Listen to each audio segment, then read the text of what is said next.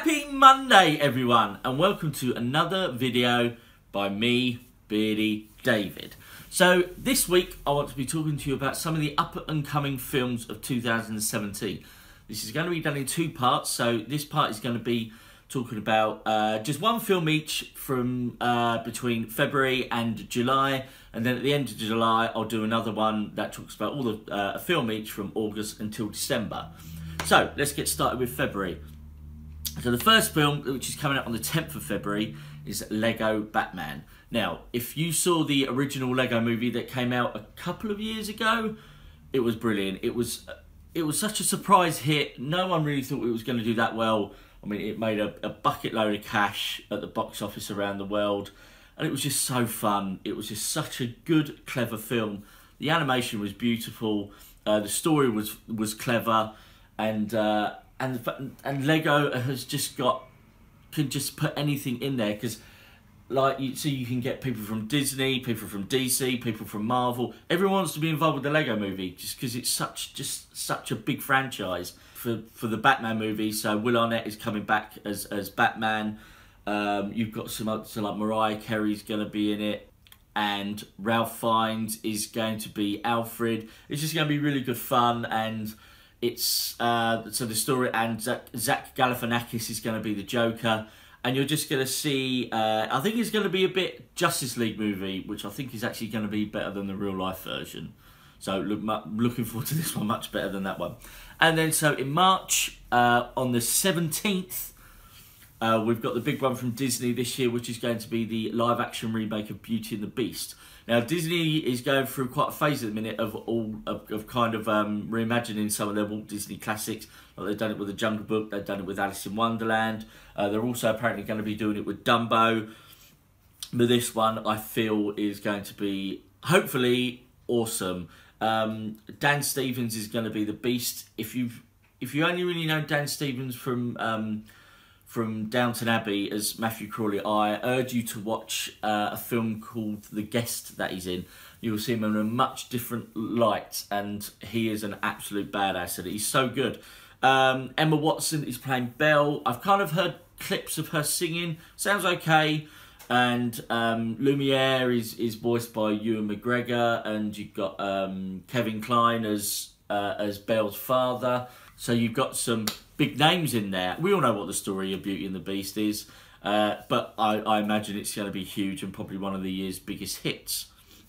So now we move on to April, and April is the first of all the superhero movies that we're getting this year, or probably the biggest one, and that's going to be, which is released on the 28th of April, and that's going to be Guardians of the Galaxy Volume 2.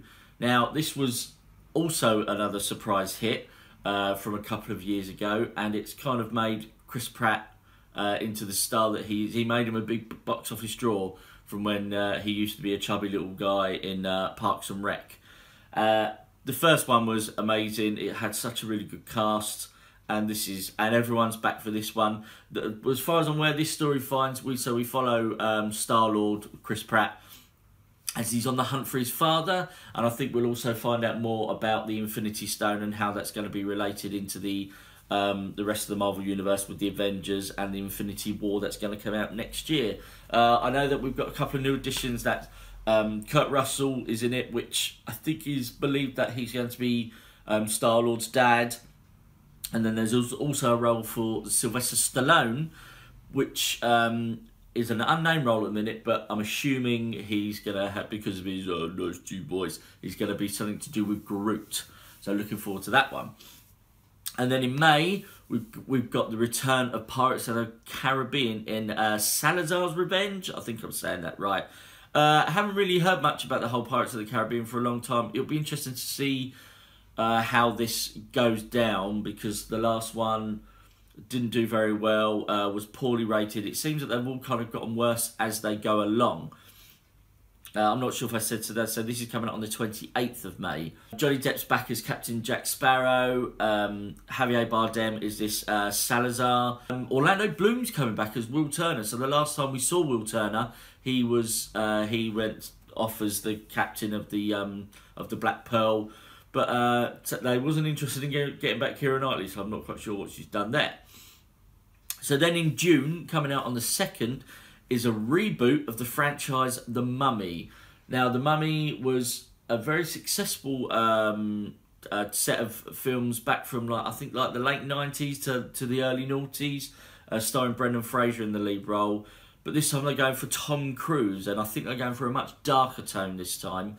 Looking interesting. I'm excited for it. I fear that it might be a little bit too scary for me and a bit jumpy, but I know that they're looking to turn this into also like a little like Monsters universe, because Russell Crowe's in it and he's actually playing Dr. Jekyll, and obviously his alter ego. So that's going to be quite cool to see what happens with that one. I'm assuming this first one will just be about like how the Mummy comes to exist. I've seen the trailer for that. That looks pretty cool, and looking forward to that. And so the last one I want to talk about, which is coming out on the 7th of July, which is Spider-Man Homecoming.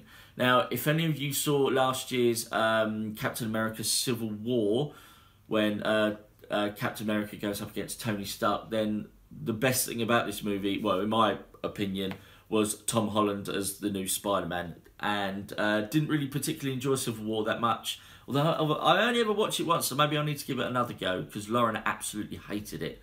It's nearly put her off of superhero movies for good. And she agreed that the best thing about it was Spider-Man. He just looks so fun. And I think he's going to be a much more different Spider-Man than the Tobey Maguire and the Andrew Garfield, what we've had in the past.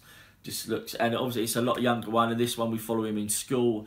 And what's better about it is that it's not an origin story. We're not going to find out how he becomes, well, I hope not, unless we get like a little 5-minute cutscene, and that's fine. But it's just going to get straight into it.